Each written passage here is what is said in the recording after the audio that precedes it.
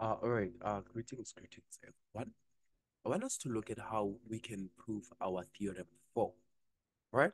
Now, firstly, our theorem 4 basically stated that now an arc or a chord of a circle subtend equal angles at the circumference of your circle, right? So basically, we are saying now the what are angles, or the angles that are drawn, right? Angles that are drawn from the what? That are drawn from the same arc, right? From the same arc, but they are also coming from the what? From the circumference of your cycle, right? Remember the circumference of your cycle, which means they are touching the circle. They are going to be equal, right? So we want to prove that indeed your angle C is equals to your angle what? Is equals to angle D. Now, how can we go about proving that? Now, firstly, now if let's say we are going to say let our angle what? Let our angle C be equals to what? Be equals to X altogether. And then now, what is it that you are going to do?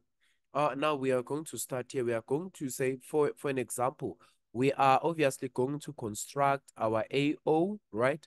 Our AO and also our OB, right? So that it forms what? An angle at the center, right? So we are going to have what? We are going to have a construction. We are going to construct your what? You are going to join. We are going to join our AO and what? And also OB. Then secondly, what is it that you're going to do? Now you're going to say, if I can say my AO, my AOB, AOB is going to be twice angle what? AOB is going to be twice angle what? Angle C, right? This is going to be twice angle C. And what is going to be that? Now, this is going to be twice angle C. And what is going to be the reason that, remember that an angle, right? An angle at our center, right? Angle at the center is 2 times angle at the what? At the circumference, right? So, which is going to be our theorem number 2. Now, the same is true also. You can also say, look, which means now your angle AOB is going to be equals to what? It's going to be 2 times angle X. Now, let's see. Now we are saying also our angle what? Can you see that also your angle AO, right? Your angle AOB is going to be also equals to what? Is going to be 2 times angle D. It's going to be 2 times angle D because this is still the angle at the center and this is going to be the angle at the circumference, right? This is your angle at the center and this is going to be the angle at the circumference for this particular line, right? So if that's true, which means now again we are going to use the same reasoning here, which states that the angle at the center is twice the angle at the circumference, right?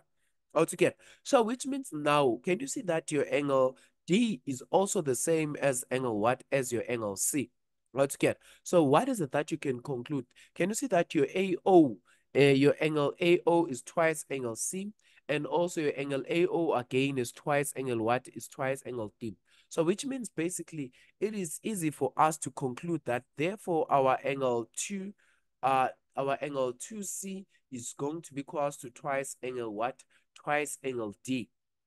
All right, it's going to be 2D, which is same as what? Which means now our angle C is going to be equals to our angle what? Our angle D when you divide by 2 on both sides. Okay, which means both of them are going to be equals to angle X, right?